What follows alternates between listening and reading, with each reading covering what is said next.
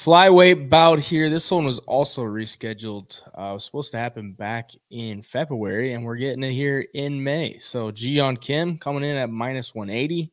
Mandy Bohm coming in at plus 180. Battle of the T-shirts. Over under 2.5 rounds. Minus 325 for the over.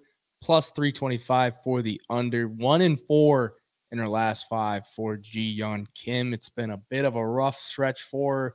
Coming in here against Mandy Bohm, who I don't think has won a single round in the UFC, if I'm not mistaken. So, too.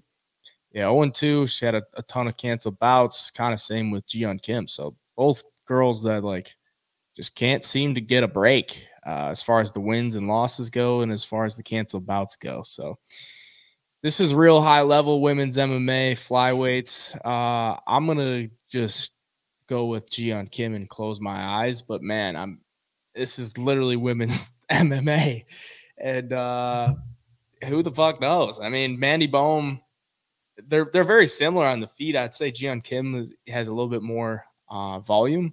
Mandy Bohm is a little bit more, mixes it up a little more with like the kicks and tries to use her length a little bit, but neither chick really gives me any confidence betting in her. So maybe you just take the dog and close your eyes. But for the sake of the show, I'm going to take Yeon Kim. She actually has, a win in the UFC, so I'm going to take her.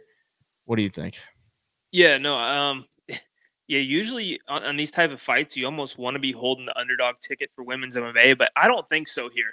I mean, Yeon Kim lost her last 4 fights, but I mean, she fought Priscilla Cachoeira, who, is a savage on the feet and knocks a lot of girls out. She was able to survive to decision with her. Didn't even get knocked down in the fight. Split decision against Jocelyn Edwards. So, she's at least as good as Lucy Pudilova, and loses to Molly McCann via decision and Alexa Grasso via decision. She survived against Alexa Grasso, and Valentina Shevchenko did not. So, yeah, man, I think Yeon Kim's high level. No, I'm just kidding. But but I do think she's going to be the better striker here. Yeah, better than Valentina. That's right. She survived. Valentina did not. So MMA math for you. But Mandy Bohm, 2 losses in the UFC. He was taken down a few times by Victoria Leonardo and just, hasn't looked good. Like you alluded to, hasn't won a round in the UFC. But to be fair, in her debut, they gave her Ariana Lipski, who is a decent fighter, at least, to make your debut against.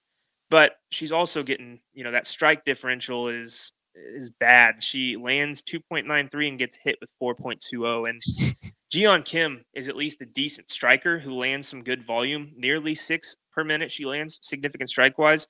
So you look at that, and I think there could be a big gap on the feet here.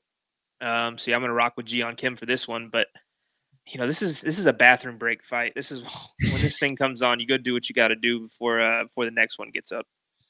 I don't know, man. I might be throwing big money on Yeon Kim. I'm kidding. Don't do that.